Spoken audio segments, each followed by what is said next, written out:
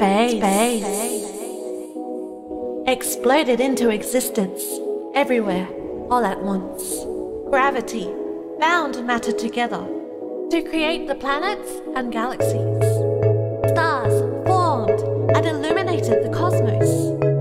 This is the universe. Isn't it beautiful? But universe! Why is the universe beautiful? Beauty is an experience, and the universe is something that is being experienced by these conscious meat pies. Well, what is consciousness? It started as an ability that was different from other automated actions. So they can eat and avoid being eaten.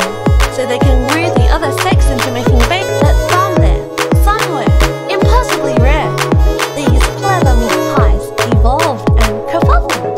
And thus, with thoughts, with dreams, with kindness, they became sentient.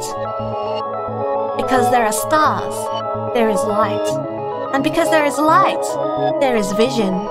And with vision comes a sense of space, a sense of self.